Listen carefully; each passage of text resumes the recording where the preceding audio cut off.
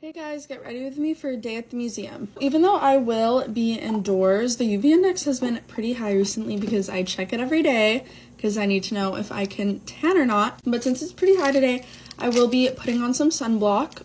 This is my sunblock for today. It is the Lux Skin Oral Sunblock with stem cell as well. I like this product because it's all in one. It protects your skin from the UV rays. It increases antioxidants. It helps with collagen production. And it doesn't leave like a weird film on your face because sometimes when I put on foundation, it's kind of weird over my sunblock since it pills up, but since this is just oral, it doesn't have to interfere with my makeup routine at all. My water is like literally bigger than my face. It's in a cute little capsule, so it's super easy. So I'm super excited to visit this museum today. I'm going with Venice, my sister, and we're not really museum girlies, like we don't go to them very often. But I saw this one on TikTok and I immediately sent it to her and we were like, we will be there, and now we're gonna be there. Honestly, it's really crazy to see how TikTok has quite literally replaced Google, because if I have a question or I want a restaurant recommendation, activities to do, I search it up on TikTok. Like, I don't know about you guys, but I don't be using Google like that anymore.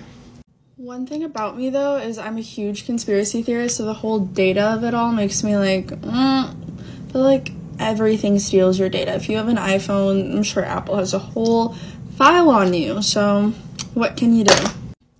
I've recently been getting back into getting ready on lives as well, because I just like being able to interact and make chica with you guys in real time, but I also like making these videos, so I think I'm just gonna alternate between the two. If you haven't noticed, I did in fact dye my hair back to super dark, and I don't know how to feel about it.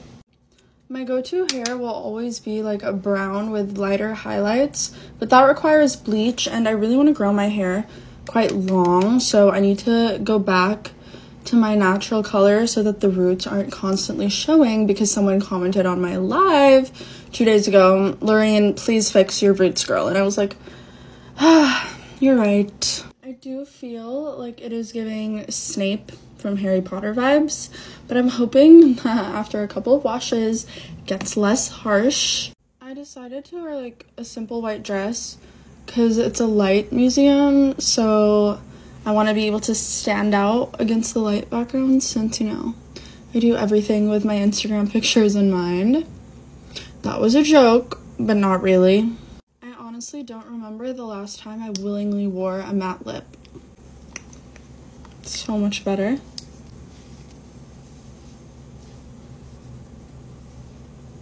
Bye, I love you guys.